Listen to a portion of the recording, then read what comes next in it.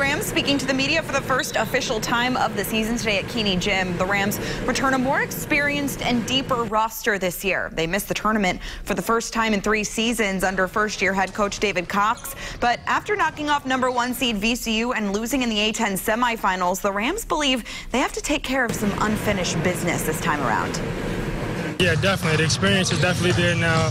A lot of our guys are used to the grind and how long the season is, and the adjustment part is very easy now. So, like I said before, that experience is going to help us a lot down the road. 1 year under my belt, feeling more comfortable in the seat. Got a good group of guys back with me, some veteran guys in Surreal and Jeff and Fats. We got some new additions.